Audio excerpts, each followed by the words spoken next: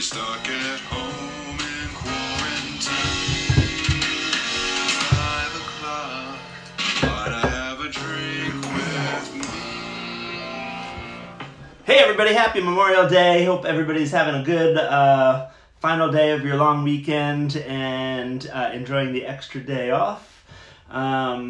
We did something that we haven't done in over 2 months today, which was actually engage in a somewhat social activity.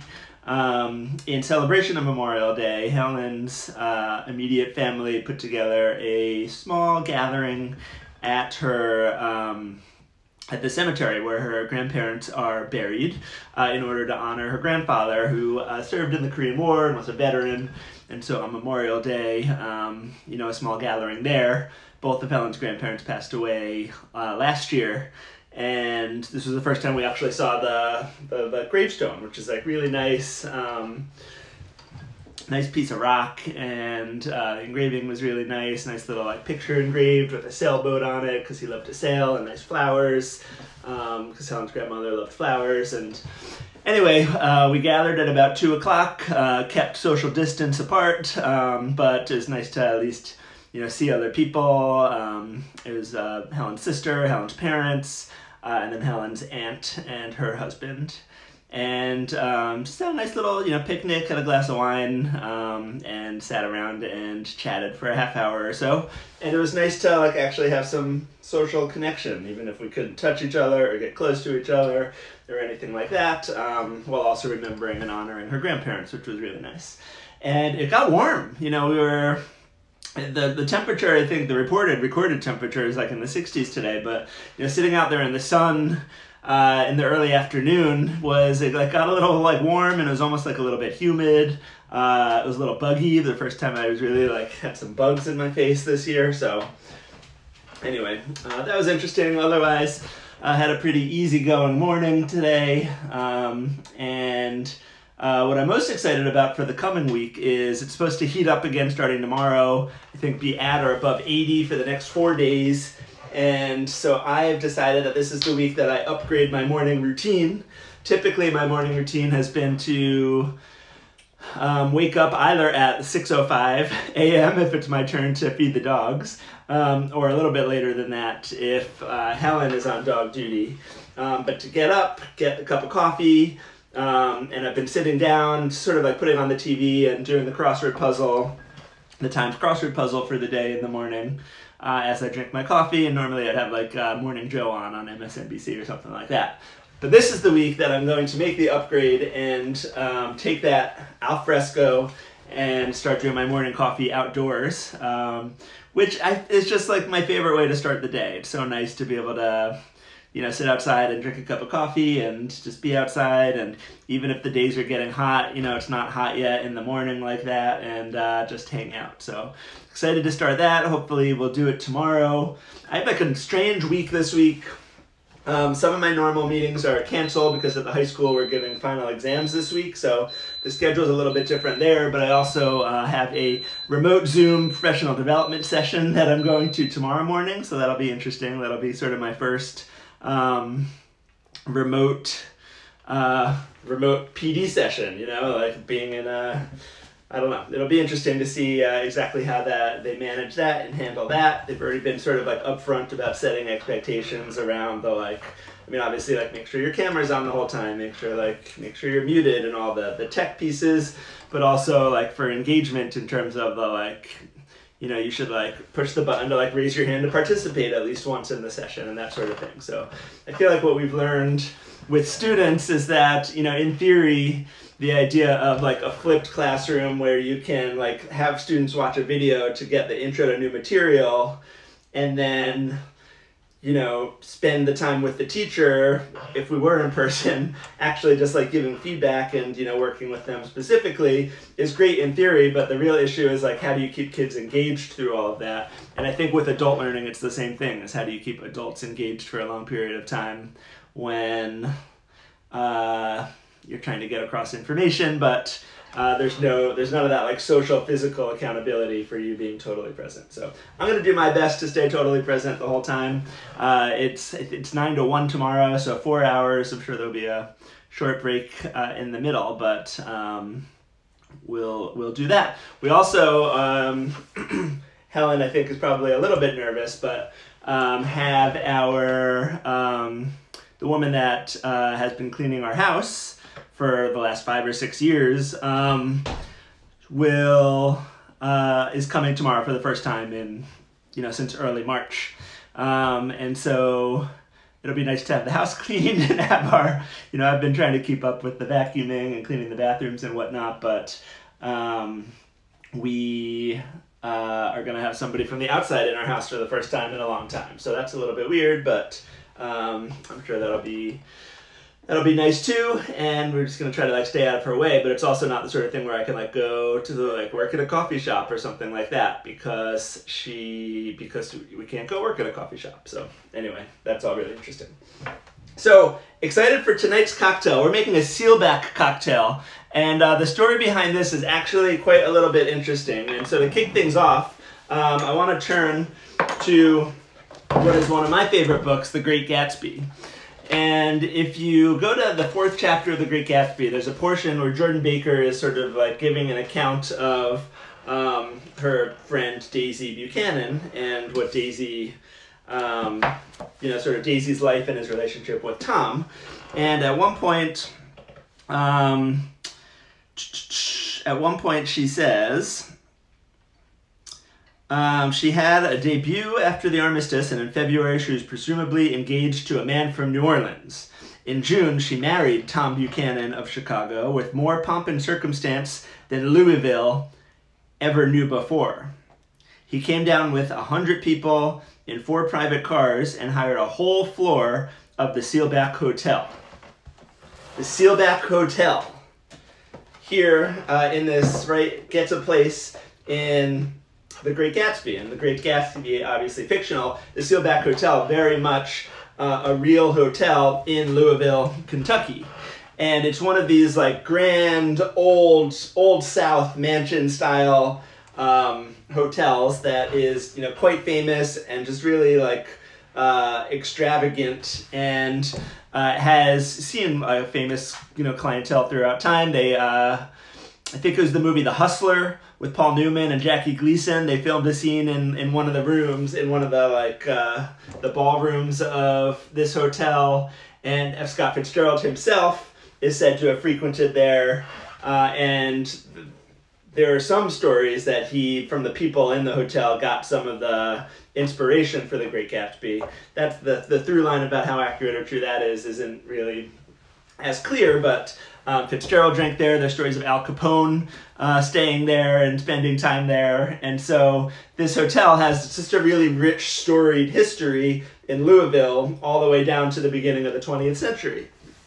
And so why do I bring all this up? Well, I bring all this up because in the 1990s, there was a director of their sort of like food and beverage programs at the hotel named Adam Seeger. Not Adam Seeger. Yeah, named Adam Seeger. Is that right? Yeah, Adam Seeger. So he, in the 90s, is like, all right, I've got this like super historic, cool hotel that has these like deep ties into the early 1900s and that rich, pre-Prohibition and even into Prohibition drinking culture of the Jazz Age and the Great Gatsby. Like, I feel like I should be able to tie in this rich history to this, to our cocktails. And he's like, there's got to be some historic connection to a great cocktail that I can like bring back and resurrect and maybe tweak or whatever to make a great cocktail. And so he starts and he finds this this trove of like really old restaurant and bar menus from the early 1900s, and he comes across this drink.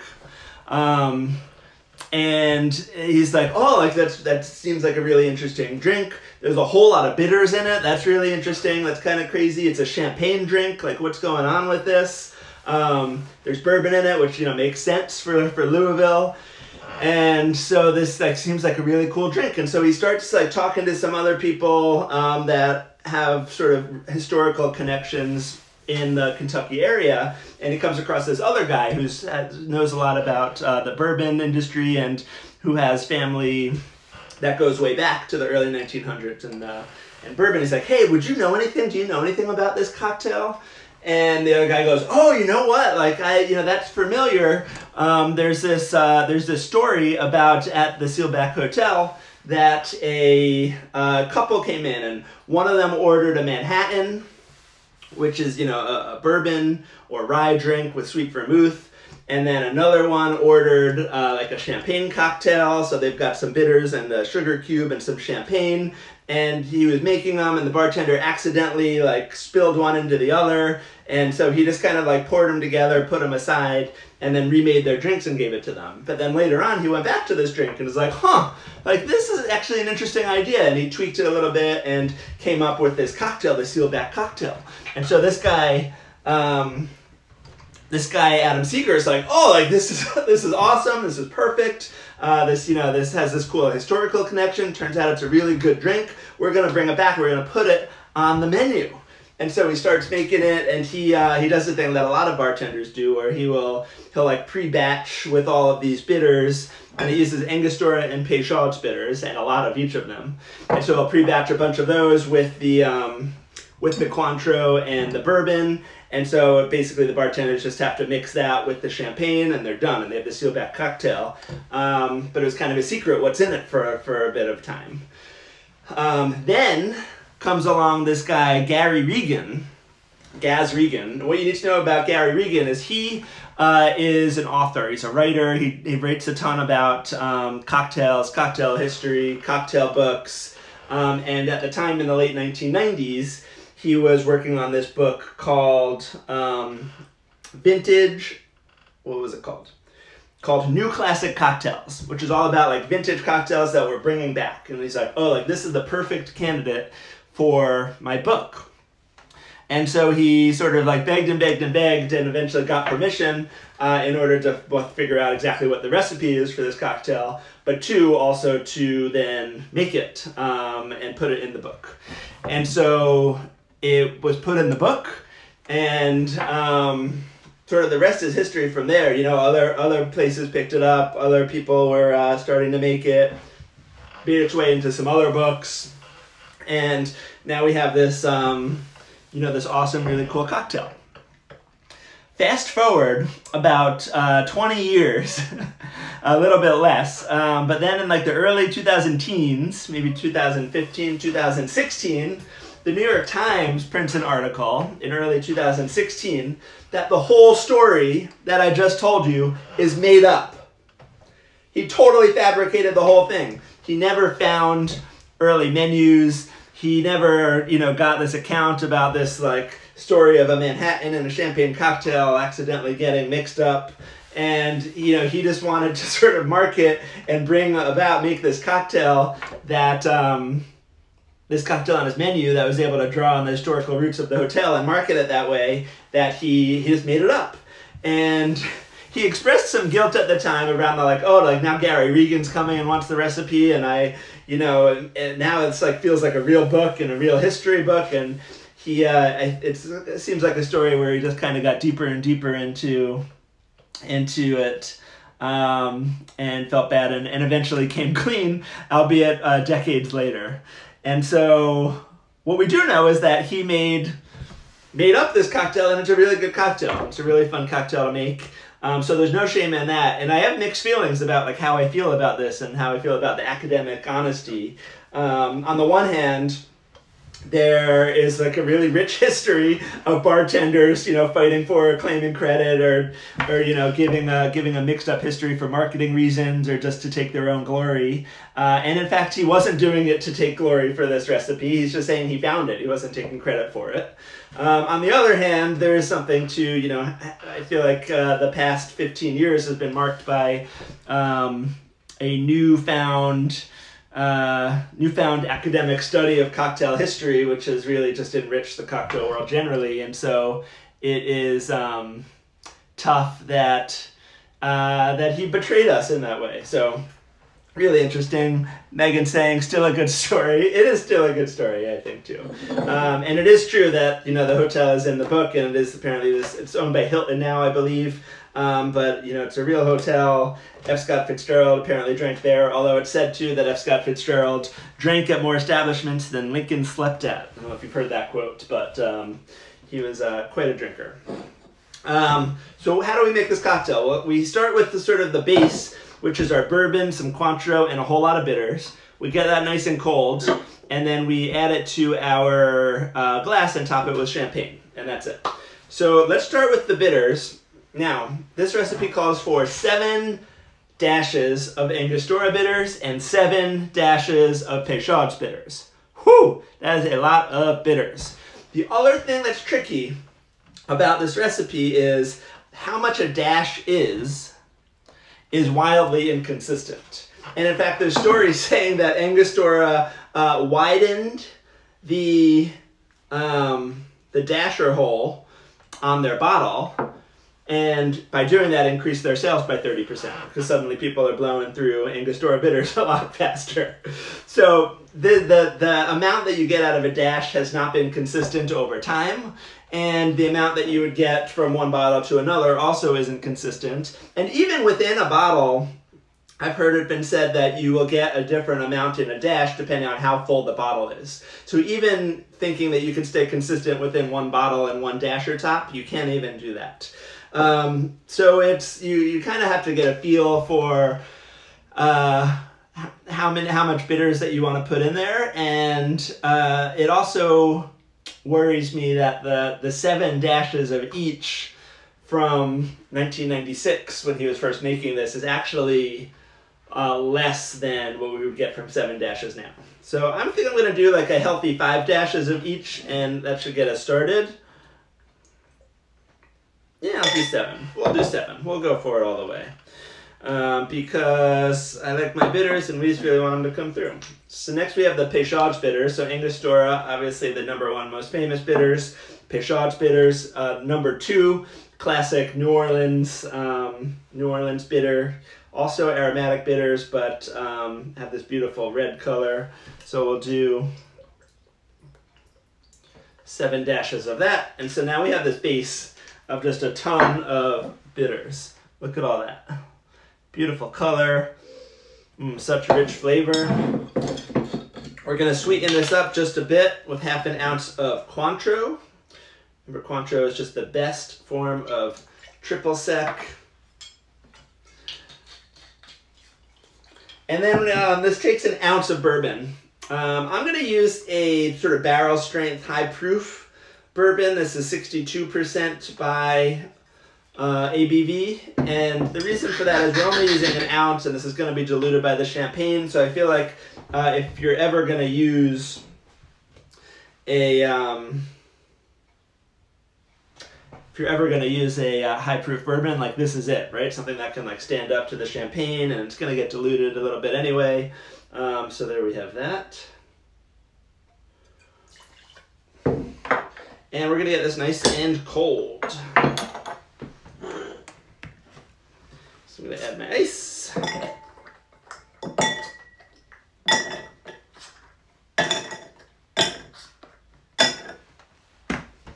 And let's stir.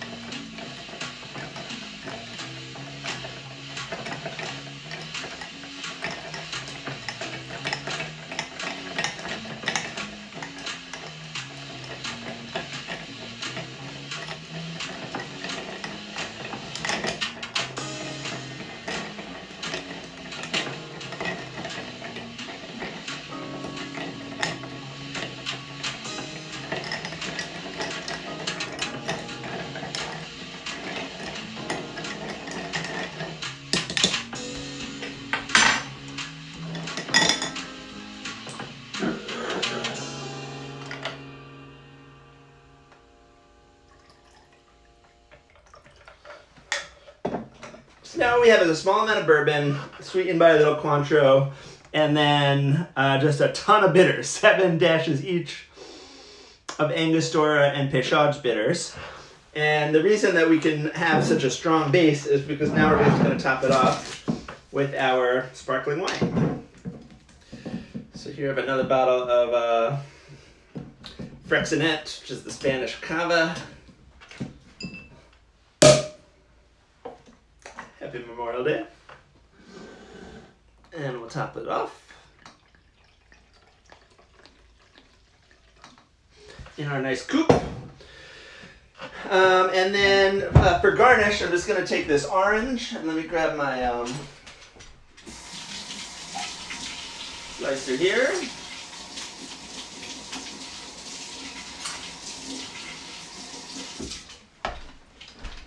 Turns out I needed a quick rinse, but have our orange. Gonna take a nice, big, thick slice of orange, express it over the top, and give it a rub, drop it in, and here we have the Seelbach Cocktail. Cheers, everyone. Happy Memorial Day.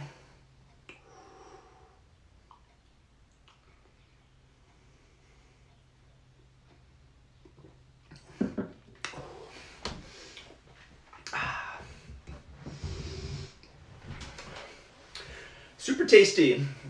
This is kind of like a drinking man's French 75. You know, French 75 has lemon juice, gin, and simple syrup. It's like sweeter, lighter gin. This one has like bourbon, no simple syrup, just a little bit of Cointreau, and a ton of bitters, but then both of them topped by the champagne. And it's good. You get those bitter flavors in there.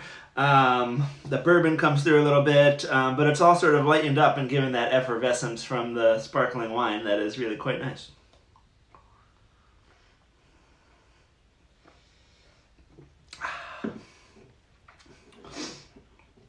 So there we have it, the Seelbach Cocktail.